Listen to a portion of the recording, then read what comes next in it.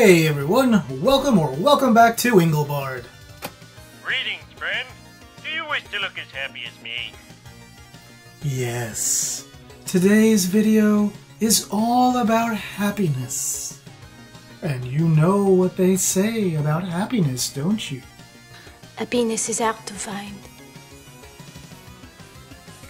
Excuse me? Happiness. Or happiness? And happiness can also be just 90 degrees away. Or 270. It depends on your monitor setup. Yes, that's right, my retro gaming friends. Today I've decided to grab a bunch of older parts that I had laying around and create a vertical retropie setup. Now you can do this with any version of the Raspberry Pi or most other single-board computers. What games or systems you'll be able to run will largely depend on the power of the SBC or whatever device you end up using to power your system. In my case, today I'm using my Raspberry Pi 3B Plus in my fancy little MegaPi case. Isn't it adorable?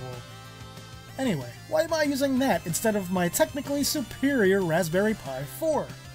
Because the Raspberry Pi gods had the nerve to corrupt the operating system on the SD card of my Pi 3B Plus, so I needed to reinstall an OS on it anyway. Coincidentally, I made an amazing discovery. One of the $3 monitors I bought while thrifting over 2 years ago can be rotated into portrait mode. Freaking sweet. Sweet indeed! I'd been using it as a secondary monitor for my main PC, but have now shifted that job to another monitor that I also happened to pick up while thrifting, this time about a year ago. This isn't a tutorial, review, or anything like that. This is just me sharing something that's kinda cool with the world.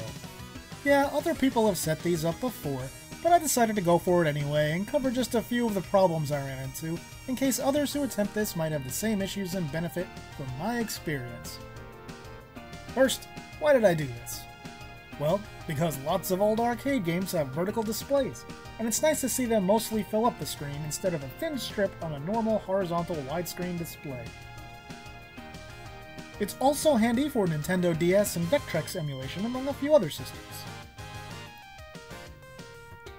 Also, I had everything I needed to get it going without having to buy anything. That includes a Raspberry Pi, a memory card, a card reader for the PC, gamepad, keyboard, and in my case an HDMI to VGA adapter, since the monitor I'm using has no HDMI port. That's what this big ugly thing is, but hey, works! You'll also need all the usual software. You don't need anything special for a vertical display, you just use the same old RetroPie or whatever image you want. You'll still write it to the SD card with whatever image writing software you normally use. In my case, I use Etcher. Again, this is not a tutorial, but I will still provide some links in the description below to some of the things that I used to create this setup. Really, after you get it up and running, all you have to do is edit the Raspberry Pi config file. You can do it on the Pi itself or on your PC. Your card reader will see the boot partition just fine. You really only need to add 2 lines. These 2 lines.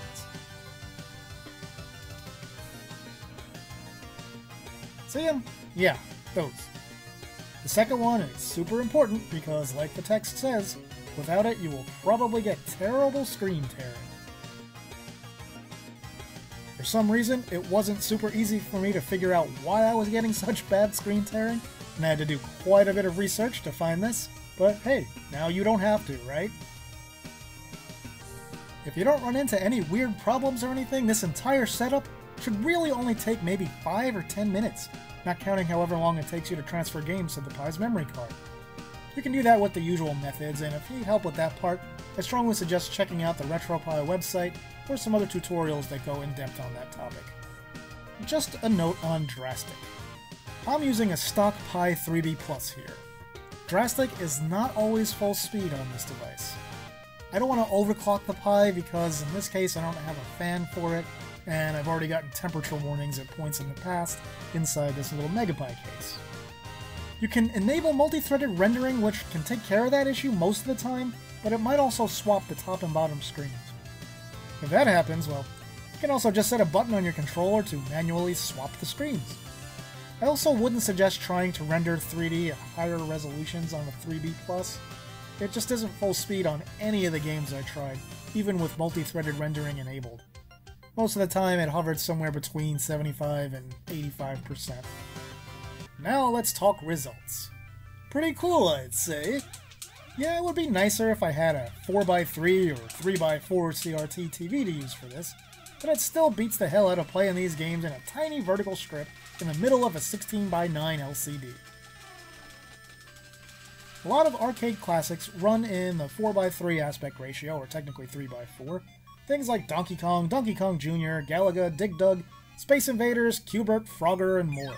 Seeing them run in a much more correct orientation just brings a smile to my admittedly dorky face. Sorry about the video quality, but I wanted to get these on actual camera instead of a direct feed to show you the games up and running in real time. There are lots of arcade games from the mid-80s to early 90s that run in a vertical orientation, including some games that you might not expect if you're unfamiliar with them. Like what, you may ask? Things like maybe Contra and Super Contra, to name just a few.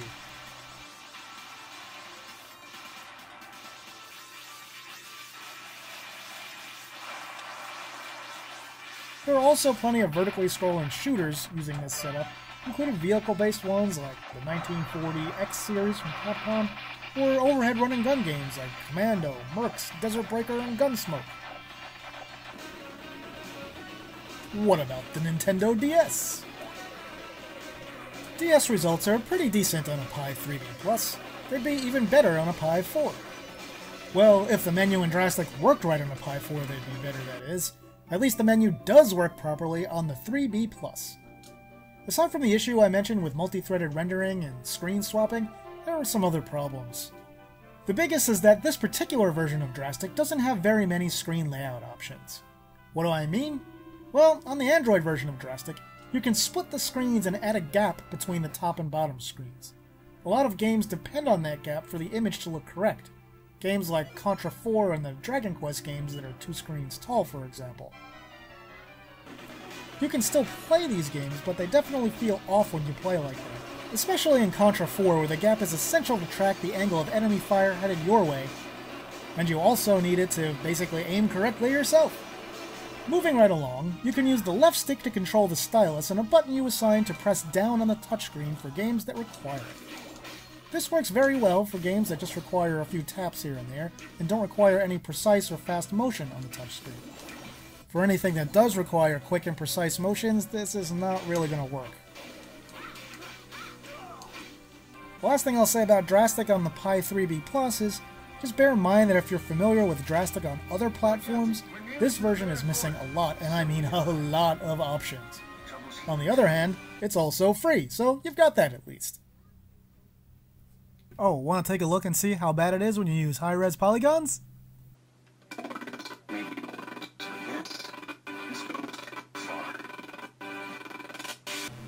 And finally, here's some Vectrex games running on the Pi 3B Plus.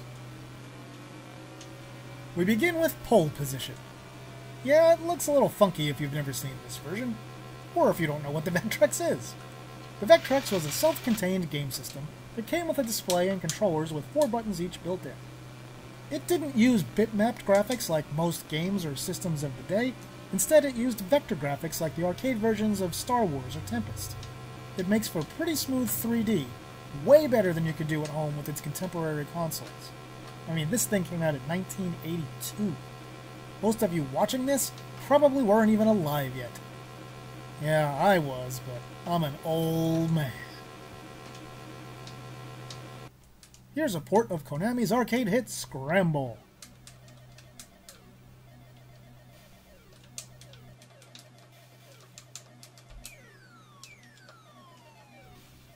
Here's a cute little platform game called Spike.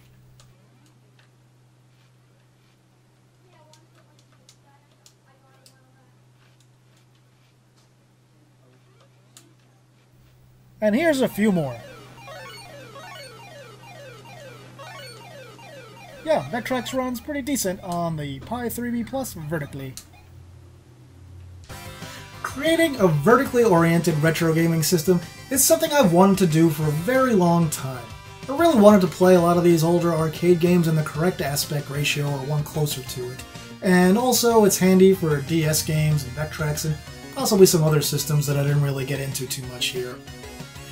Now frankly, this is something I would have done far sooner if I hadn't been too dumb to realize that the monitor that I bought from a thrift store a little over 2 years ago had the ability to be rotated into a vertical orientation or portrait mode, whatever you want to call it. Now, of course, I would love to have set this up using a 4x3 CRT TV. The problem is, I don't have one of those, and even if I did, I don't really have room to set it up anywhere. Those things are thick and take up a lot of space. So who knows?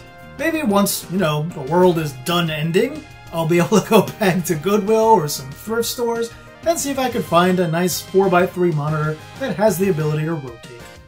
So that's going to do it for this video, my retro gaming friends. Do any of you have a really cool vertical setup that you use for your retro gaming? I'd love to hear about it in the comments. With that, I'll say thanks for watching, and see me later.